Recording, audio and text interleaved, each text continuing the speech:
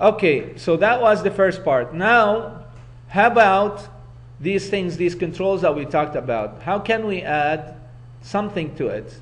First, I'm going to remove the screen because it's not related to what we're going to do. So I'm going to go to the background image, from background image, and then I'm going to select this and select none. Okay, now there is no image. All right, notice that image resources. Do you remember that image? I told you this is the Solution Explorer. Notice that image is actually included into my project now, in my project resources. Okay, so this is image in my project. I can use it on any forms or anything that I want. All right. طيب. What can we do with this form? First, we're going to put a title. Do you remember the carpeting program that we used to do to calculate the area, the room area, and then the room price? Yeah? We're going to do something similar. We want to make this like a program for a carpeting shop. So we're going to give it a name on top, and then here we will allow them to enter the width, the length, and the price per square foot. And then we will have a couple buttons here. One button to calculate the area, one button to calculate the total price of carpeting. And at the bottom, I'm going to show him, we show the result. So how do we add descriptive things to the button? To the form. There is something called label. When you click and drag this thing, then you bring it to your form. What is a label? A label is things that you use for description or displaying messages or results. So it means like it's a message that you cannot change or a text that you cannot change. You cannot do anything with it. The user cannot change it, but you can change it inside the program. So now it says label 1. What we don't want to say label 1. We want to say my carpeting shop. طيب. How do you change it from saying label 1 to my carpeting shop? What do we have to do? We have to change the property. Which property allows us to change the value of a text? Text, right? Now to change what appears, remember when we change the form, we change the text. Here also, to change what appears here, we need to change the text property. So this label also have property called text. Do you see that? It says label 1. Now here I'm going to say, instead of label 1, we're going to say my carpeting shop. Okay. Now it appears here. Now this label, it looks like it's small. So I want to change the appearance of it. I wanted to make it bigger, and then I wanted to make it bold, and then you can change the color if you want. What property do you think we need to use in order to change the appearance of this label? There is a property called font. So if you go in here, one of the properties is called font. Do you see that? So when I click on it, click the buttons, then you can make it bold, you can make it bigger, and whatever you want. Just like Microsoft Word, or you can change the font of your labels or any control. Now I hit OK. Now it looks bigger, right? It looks better. When we do the form, I want to allow the user, let me put it on pause for a minute. I'm going to allow the user to enter the width, the length, the height, the price per square foot. So what do we need to do? Let me put it for a pause and draw it on the board. Okay, so now we know what the form is going to look like. So we want to add the description to my label, to my form. So we want to add a label here that says what? Enter width, right?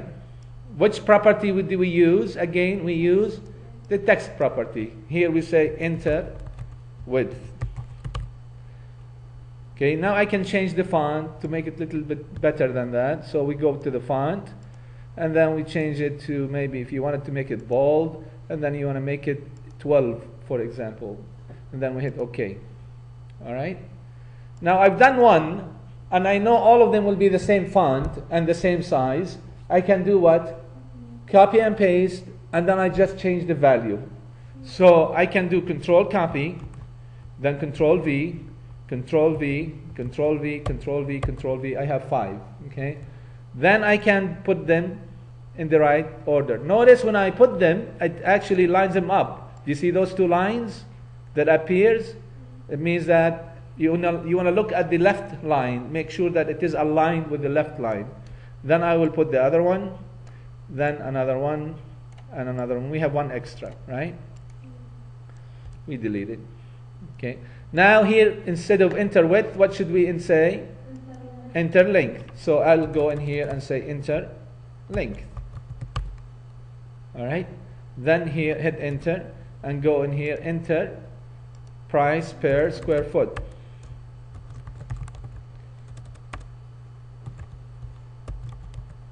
I'm just going to do it like per square foot, like this, per square foot, okay, like abbreviation, okay.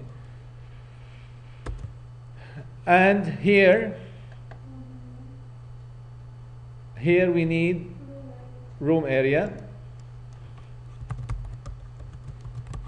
and then here we need room cost, okay, carpeting cost.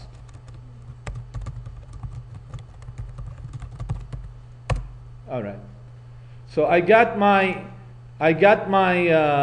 my form. If I wanted to make it a little bit bigger, add more room, I can make it bigger. If I want to move these a little bit below, I can select them both, hit the control, and then move them down so they are separated from the where the user entered the values. All right. So that is with labels. So we know how to change the properties with forms. We know how to change the properties of a label. We know how to add a label. How do we add buttons? Again, we have a control called button. All I need to do is just drag and drop a button here, and then we want to change it. We want to change the title. Instead of button 1, we want it to say area, right? So which property we use to change that? Text, right? So here it is already selected. So I can change that to say area. Again, you can change the font of this if you want. You can make it a little bit bigger if you want. So how to change the font? You go to the font color, font property, and change the font to something else. Okay, for example, 12, and then make it bold, or 11, or 10. Let's just make it 10. Okay, something like that. Now you can copy and paste this button. So you can say Control Copy, Control V, and then another one. I'll tell you why do we have 3. So this is the area. This is the cost, room cost. Okay, and this is to clear all the things on the screen. Okay, so clear. Now notice the room cost. It is what? It's only showing room, but where is the cost? Because the button's small, it didn't fit both of them. So you can make it a little bit bigger, and then you can make this a little bit bigger, so they're all the same size. Okay? So that is a button. What is a button, and why do you use buttons for? Buttons are for actions. Yani when you click on it, it does something. Okay? You want it to do something. In our case, when we click on the area, it's supposed to calculate the area. When I click on the room cost, it's supposed to calculate the carpeting cost. When I click on the clear, it's supposed to clear all the values in my form. واضح? Alright. Right. Now we want to allow the user to enter data. How do we allow user to enter data? We allow the user to enter data using text boxes. So we have one here called text box. Do you see that? So now I can add a text box here, a text box here, a text box here. Why do I need text boxes, 3 text boxes and not 2? Because the user enters, to calculate the area, we need to know what is the length and what is the width. To calculate the total cost, we need to know what is the length, what is the width, and then what is the price per square foot in order to do the calculation. All right? So that's why we have those 3 text boxes. Now, here, we need to give him names. What is that? Why do we need to give him name? Right now, what is the name of this? Text box 1. What is the name of this? Text box 2. Okay? And what is the name of this? Text box 3. Type. When you're writing a program, if you just say text box 1, text box 2, text box 3, do you know which one is the width, which one is the length, which one is the price per square foot? You don't know, right? So we want to give him a name that is meaningful, so we know which control we use, which text box means what. For example, this is the width. So instead of saying text box 1, what name do we give it? For example, because it's text box, I use abbreviation TXT, and then width. You got the idea?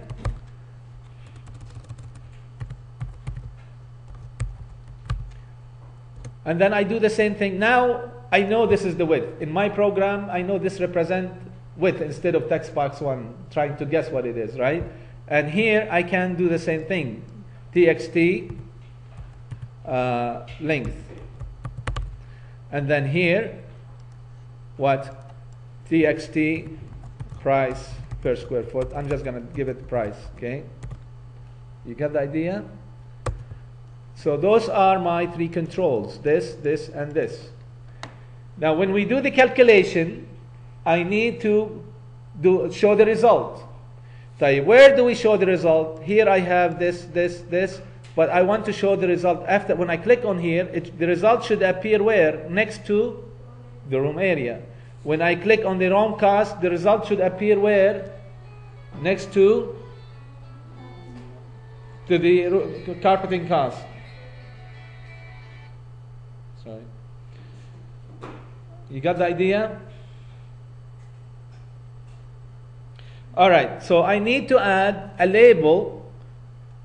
I need to add a label to that. Let me put this on silent so we don't get I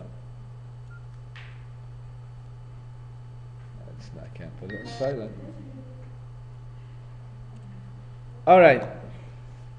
So how do we add a label next to this? Again, what do? We go label and then put it next to here, right? Or you can copy and paste a label because you already know the format. So for example, you can copy and paste this in here. So if I want to do control copy, control V, and then I'll put it here. Type. This label, we want it to appear differently than the regular label because it shows results. So how do I change the look of this label? First of all, it shouldn't say room area. It should be empty at the beginning, right? So there are a few properties here that we need to know, to worry about. First is the auto size thing here. Auto size means that it depends on the length of your label. It would make it bigger or smaller. But we don't want it to do auto size. We want it to do fixed length. So instead of auto size, we want it to say false. Don't auto size it. Also, the border style, instead of looking just plain, we wanted to put an edge around it so it looks like actually appears on the screen something nice. Okay. So instead of none, I will do what? Fixed 3D. So now do you see how it looks like? Okay. It has a border around it. You get the idea? Instead of room area, it shouldn't say anything in it. So how do I remove the room area from it? Where do we go? The text. So instead of that, we will clear it. All right? So now I have a label that looks nice, and then it appears on the screen. It's different than this. And then I can do the same thing. I can copy this and paste it. So control copy, control V, and then I have 2 labels. One for the carpeting cost and one for the room area. All right? These are results. It means that you want to give him a name also. Why do you want to give them a name? Because you want to give him a name in order to do what? In order to change him in your program. Just like we did this. We changed the name to what? txt width, I can change these things to something descriptive. يعني بدل instead of label 3 I can say LBL, and then this is the area, right? So I can say LBL area, so I can use it in my program. And instead of this LBL 8, label 8, I can say LBL room cost. You got the idea? So now our program, or my form, the design is ready. All we need to do is do the programming.